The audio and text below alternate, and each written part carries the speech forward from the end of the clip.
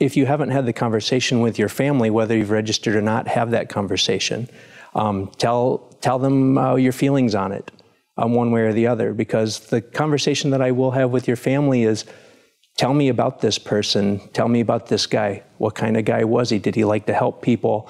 Because honestly, I've run into a lot of people who just don't know what the wishes of, especially men, because they don't talk about it, their grandpas, their dads, these strong men who never wanted to talk about something like this, and they just don't know.